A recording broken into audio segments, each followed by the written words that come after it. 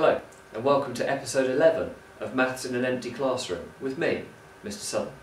Today we're looking at the second example on vector kinematics non-constant acceleration. What we learned when looking at example 1 was that you apply calculus in the same way as you would if it was not in vector form, but you treat the I component and the j component separately. So here we have a second example with a little bit more going on. So a particle P moves in a plane with an acceleration of 2t j meters per second. At time t equals 0, the position vector of P with respect to a fixed origin O is I plus 4j, and the particle P has velocity 3I minus 4j. So I'm just going to go on to the next screen and just jot those things down because I'm going to be using them very shortly. So we were told that the acceleration was 2t j, and we were told that at time 0 the position is I plus 4j and the velocity is 3I minus 4j. Okay, so I is 4j and the velocity 3I minus 4j. I'm just going to check that. I plus 4j, lovely, cool. Okay, right, and in part A we're asked to find an expression for the velocity of the particle at time t seconds. Now there's something that could potentially trip us up here. We should be happy from doing the first example that velocity is the integral of acceleration with respect to t. Now if we are going to integrate 2tj with respect to t, we don't have an I component, but we still have to integrate the I term.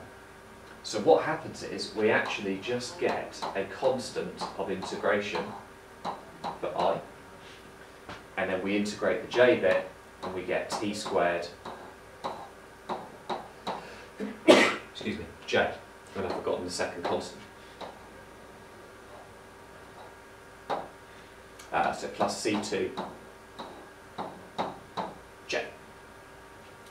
Okay, so we're told at time 0 the velocity is 3I minus 4j. So substitute that information in. So when t is 0, v equals 3I minus 4j, which means looking at the I components that c1 equals 3, and when you substitute in 0 to t squared you obviously get 0, so it means that c2 would equal negative 4, and therefore an expression for velocity at time t seconds is 3I plus t squared minus 4 j, and that is in meters per second. So the next bit, find the position vector of P at time t seconds. Okay. So for position vector we're going to be integrating the velocity. So position vector, which I call x, is the integral of velocity with respect to t. So if I integrate the i's and the j components separately here, if you integrate 3, you get 3t plus c1. Doesn't matter that I'm calling it c1 again, it's a different question, a different constant. I'm going to find it as a number in a moment anyway. I get plus 1/3 t cubed minus 4t plus c2 j, and that is my expression for position. I was given in the question that the initial position when t is 0 was I plus 4j. So when t is 0, x equals I plus 4j. Substituting 0 in here, I get 0, which tells me that C1 equals 1. Substituting 0 in here, I get that C2 equals 4. And therefore I can express the position of P using the equation x equals 3t plus 1I plus 1/3 t cubed minus 4t plus 4j. And because that's position, that's in metres.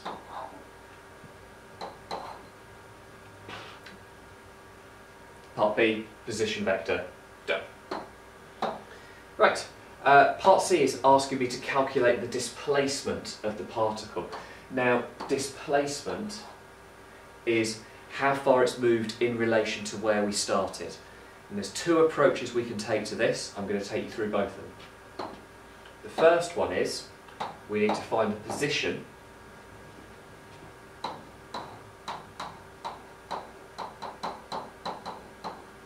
when t equals 3. And the way we do that is we substitute t equals 3 into our position equation. So x equals 3 lots of 3 plus 1 for the I component, and substituting 3 into the j component, 1/3 3 cubed minus 4 lots of 3 plus 4j, which gives me that the position after 3 seconds is 10I 9 minus 3 plus j.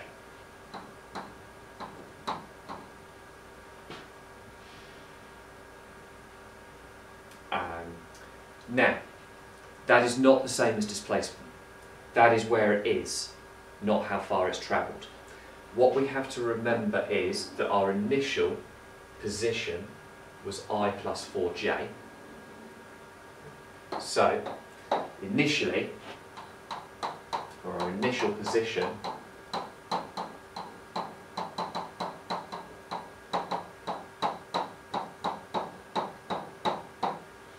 was I plus 4j, and we want to know how far we've moved in relation to that initial position. So if we started at I and we're now at 10I, then the displacement, which we'll call S, must be 9 in the I direction, doing 10 minus 1. Similarly, if we started at 4j and we're now at j, we must have minus 3j as our displacement, and that is in metres. So that's one way of doing it. If you're asked for displacement, find your position and check to see where you started. Where are you in relation to that? Because we started at I plus 4j, we had to subtract that vector from our current position. The alternative to that is you can work out displacement by doing definite integration. So you'll remember that we integrated velocity to find out displacement. You could integrate the velocity with respect to t for the first 3 seconds of motion. Now, remembering that our velocity vector was 3I plus t squared minus 4j. So 3I plus t squared minus 4j. And we're doing that with respect to t. So we're going to get 3ti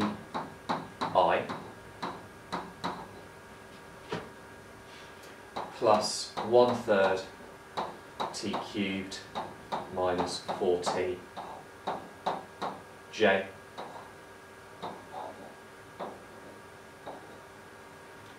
between 3 and 0. You probably recognise quite a lot of what's appearing on screen at the moment.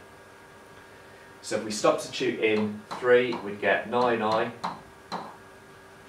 Substitute 3 into here, we're going to get negative 3j. And if we substitute in 0, we're going to get 0 from both components.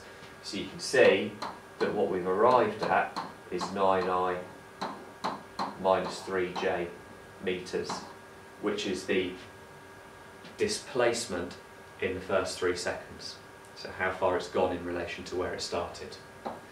And how you approach this is up to you. In this scenario, my preference is to say, well, sub in t is 3 because we've already integrated it, and then work out where it is in relation to where you started.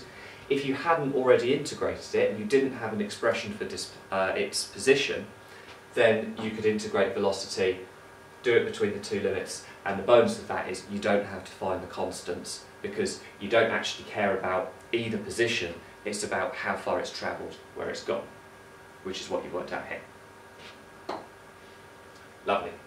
Next bit then, the distance of the particle from the fixed origin O after 3 seconds. Now the fixed origin O is the origin, it's 0, 0.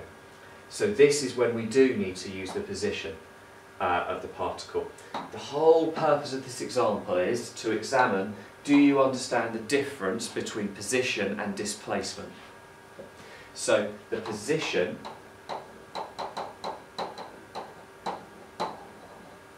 when t equals 3, we worked out in part C to be 10i plus j.